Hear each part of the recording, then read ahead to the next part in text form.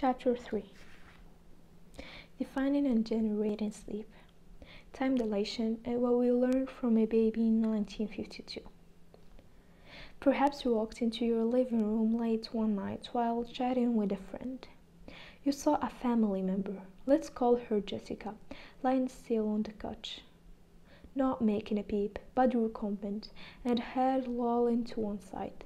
Immediately, you turned to your friend and said, "Shh, Jessica's sleeping." But how did you know? It took a split second of time, yet there was little doubt in your mind about Jessica's state. Why, instead, did you not think Jessica was in a coma? Or worse, dead? Self-identifying sleep. Your lightning-quick judgment of Jessica being asleep was likely correct. And perhaps you accidentally confirmed it by knocking something over and waking her up. Over time, we have all become incredibly good at recognizing a number of signals that suggest that another individual is asleep. So reliable are these signs that there now exists a set of observable features that scientists agree indicate the presence of sleep in humans and other species. The Jessica vignette illustrates nearly all of these clues. First, sleeping organisms adopt a stereotypical position. In land animals, this is often horizontal, as was Jessica's position on the couch. Second, and related, sleeping organisms have lowered muscle tone. This is most evident in the relaxation of postural, anti-gravity skeletal muscles, those that keep you upright, preventing you from collapsing to the floor. As these muscles ease their tension in light and then deep sleep, the body will slouch down. A sleeping organism will be draped over whatever supports there underneath, most evident in Jessica's listing head position. Third, sleeping individuals show no overt displays of communication or responsivity.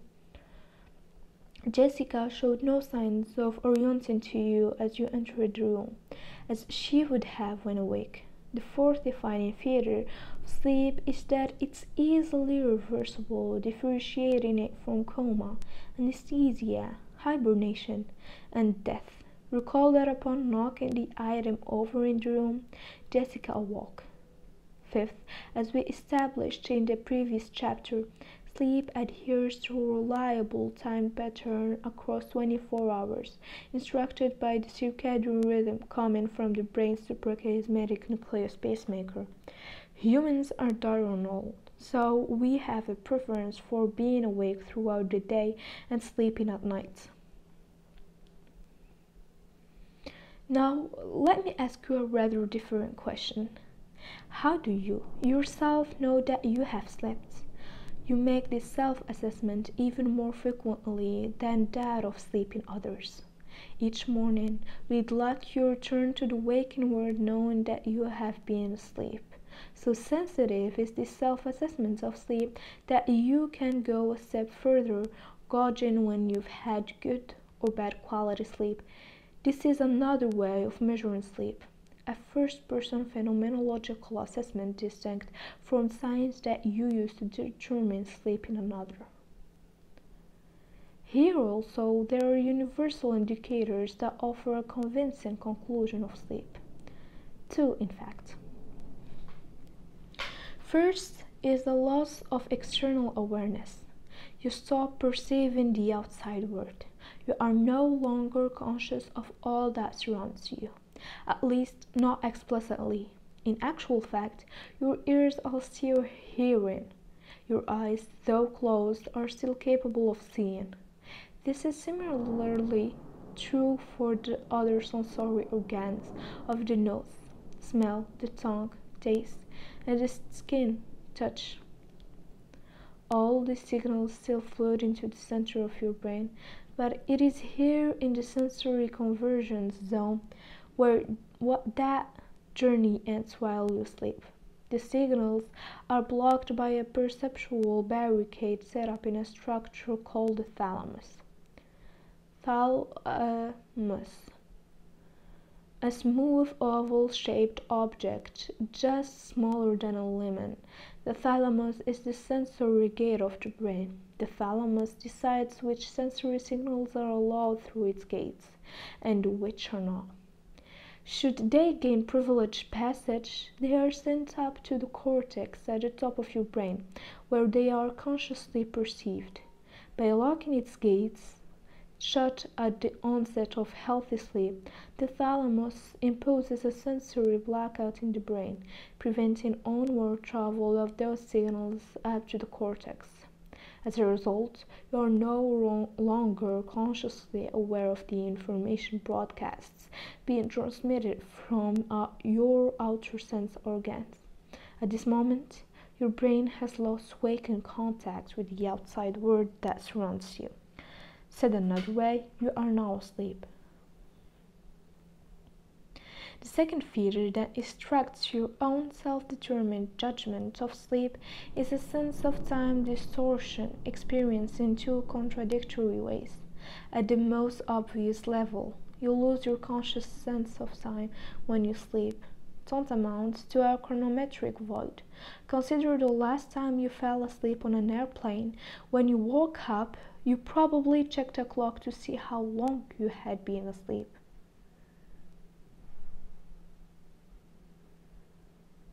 Why? Because your explicit tracking of time was ostensibly lost while you slept.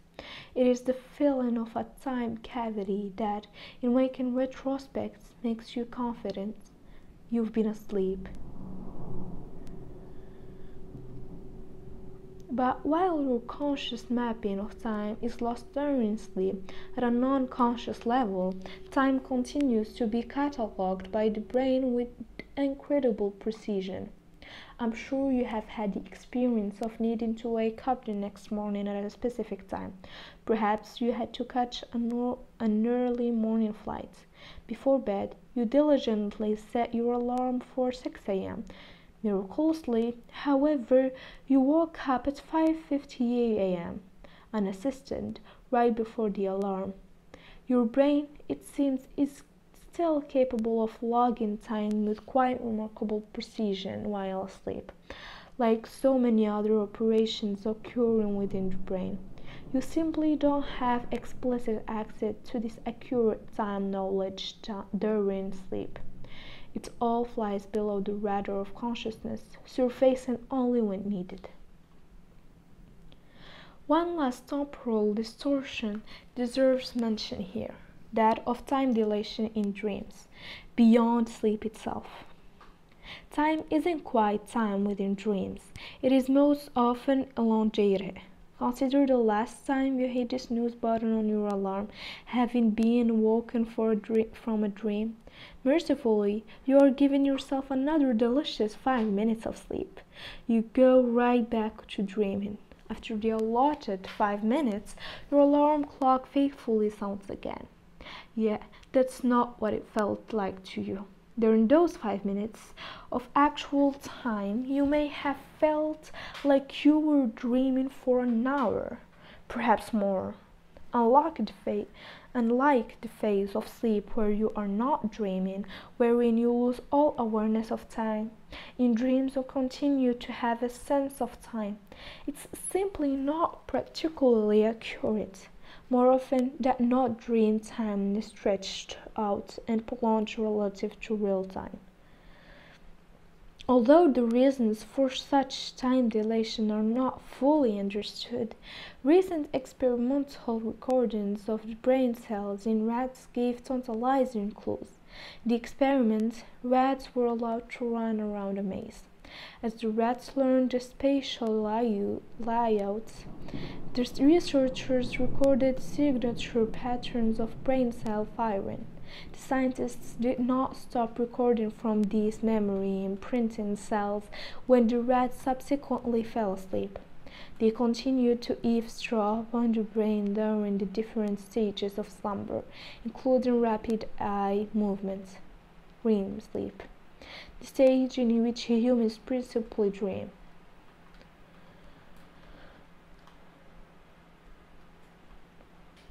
The first striking result was that the signature pattern of brain cell firing that occurred as the rats were learning the maze subsequently reappeared during sleep, over and over again.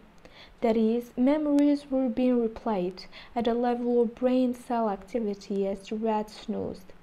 The second, more striking finding was the speed of replay.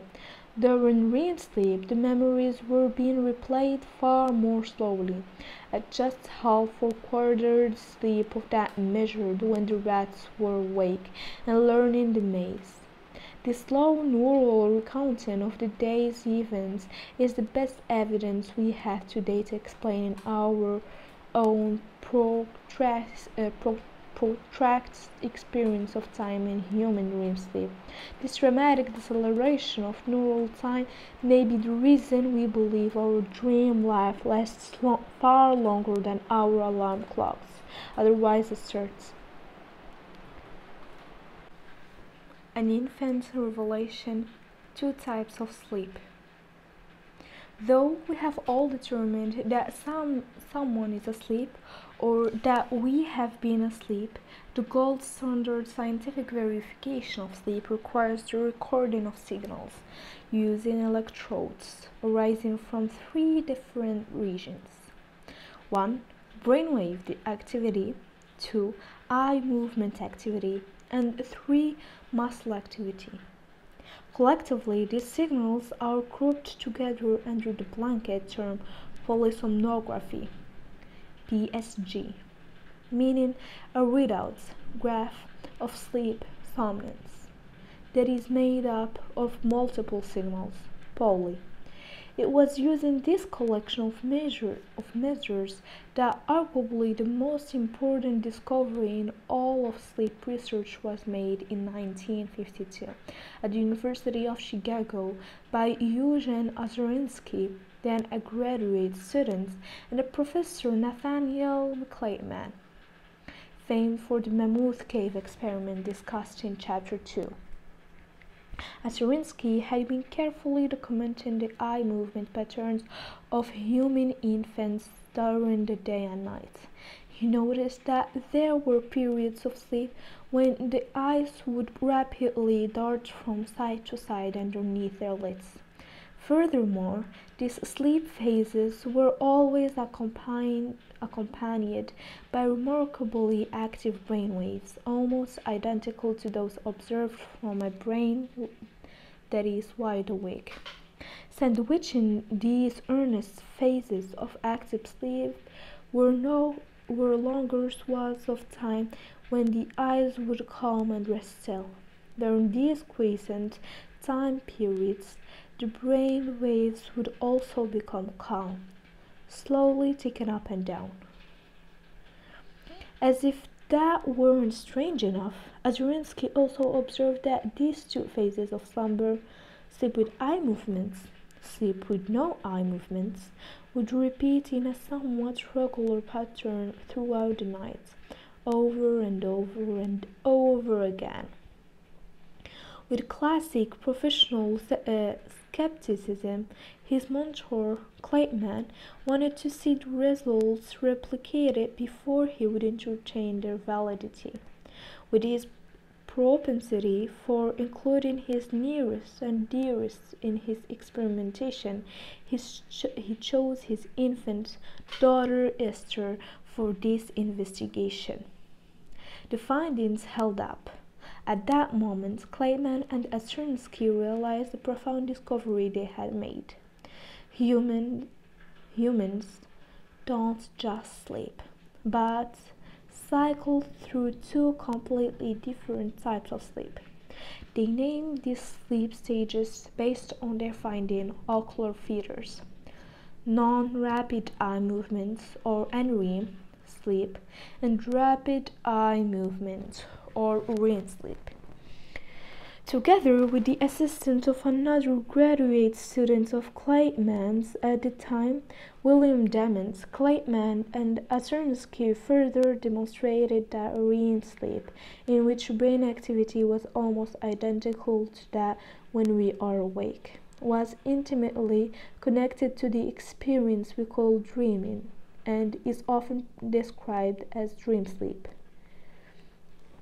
NREM sleep received further dissection in the years thereafter, being subdivided into four separate stages. Unimaginatively named NREM stages 1 to 4, we sleep researchers are a creative bunch, increasing in their depth. Stages 3 and 4 are therefore the deepest stages of NREM sleep you experience, with depth being defined as the increase in difficulty required to wake an individual out of NREM stages 3 and 4 compared with NREM stages 1 and 2. The sleep cycle. In the years since Esther's slumber revelation, we have learned that the two stages of sleep, NREM and REM, play out in a recurring push-pull battle for brain domination across the night. The cerebral war between the two is won and lost every 90 minutes, ruled first by NREM sleep, followed by the comeback of REM sleep. No sooner has the battle finished than it starts anew, replaying every 90 minutes. Tracing this remarkable roller coaster ebb and flow across the night reveals the quite beautiful cycling architecture of sleep depicted in Figure 8.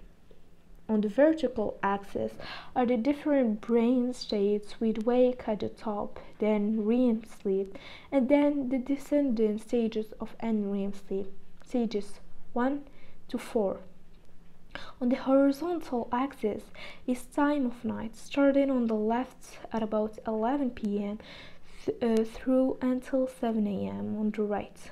The technical name for this graphic is a hypnogram, a sleep graph. Figure 8, the architecture of sleep.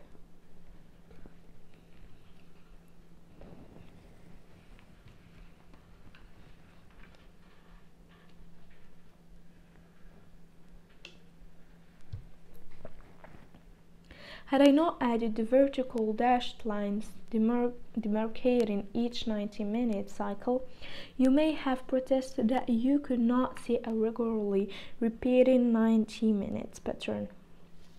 At least not the one you were expecting from my description above.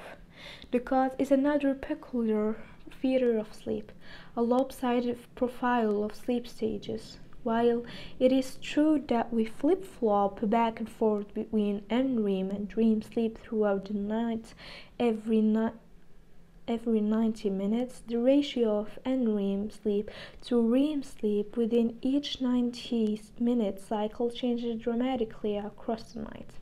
In the first half of the night, the vast majority of our 90-minute cycles are consumed by deep NREM sleep and very little REM sleep, as can be seen in cycle 1 of the figure above. But as we transition through into the second half of the night, this seesaw balance shifts, with most of the time dominated by REM sleep, with little, if any, deep NREM sleep. Cycle 5 is a perfect example of this REM-rich type of sleep. Why did Mother Nature design this strange, complex equation of unfolding sleep stages?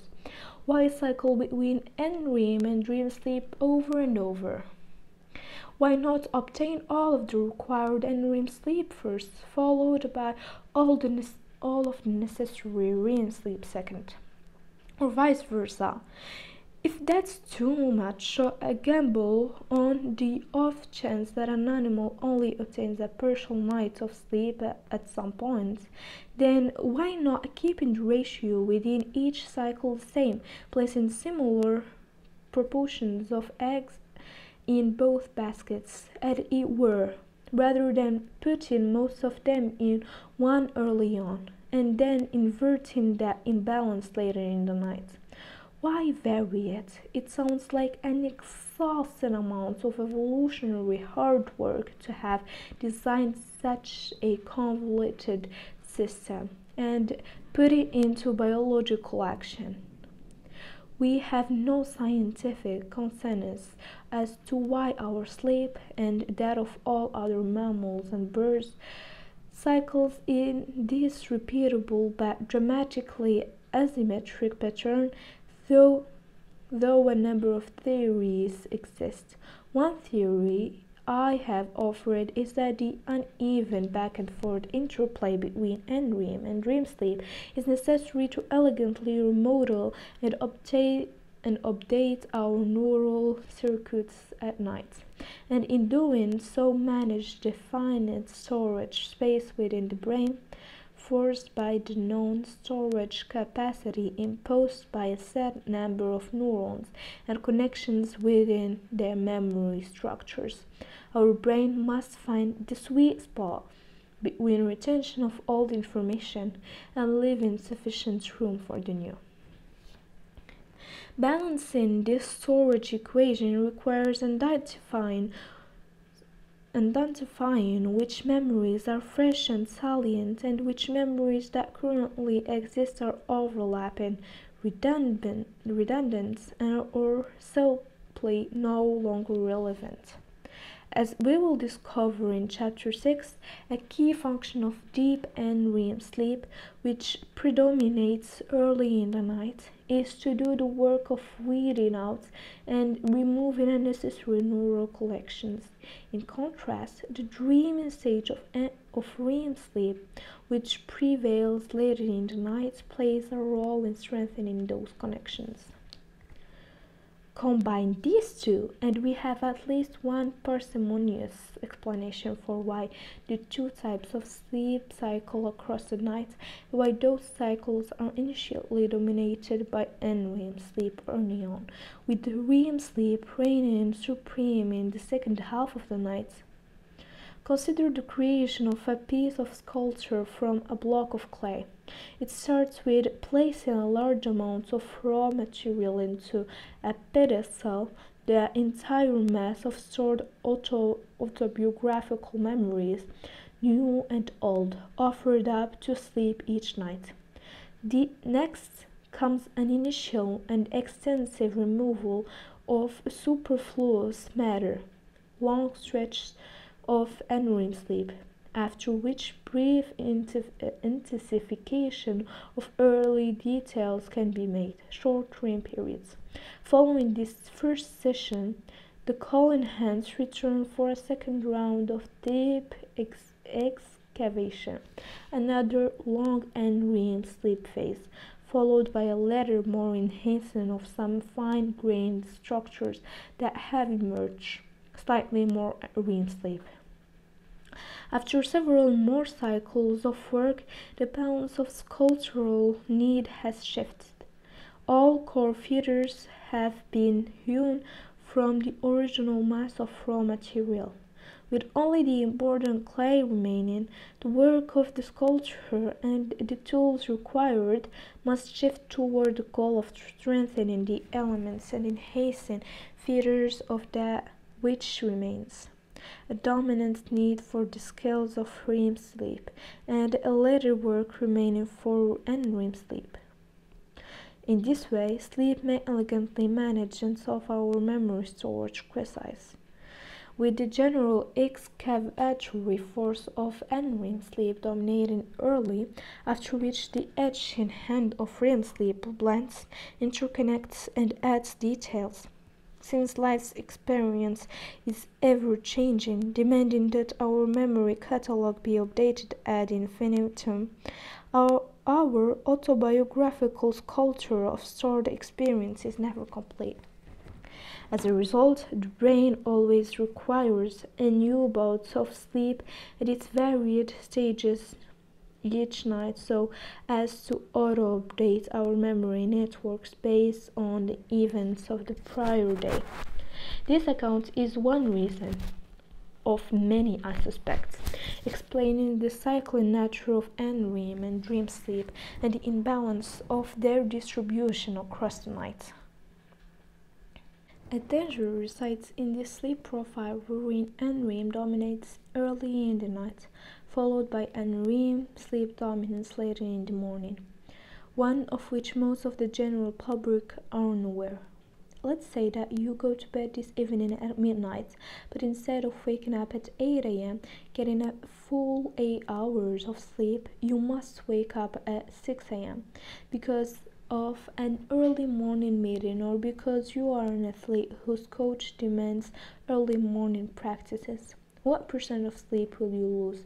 The logical answer is 25%. Since waking up at 6 a.m. will lop off 2 hours of sleep from what would otherwise be a normal 8 hours, but that's not entirely true, since your brain desires most of its REM sleep in the last part of nights, which is to say the late morning hours you will lose 60 to 90% of all your REM sleep, even though you are losing 25% of your total sleep time.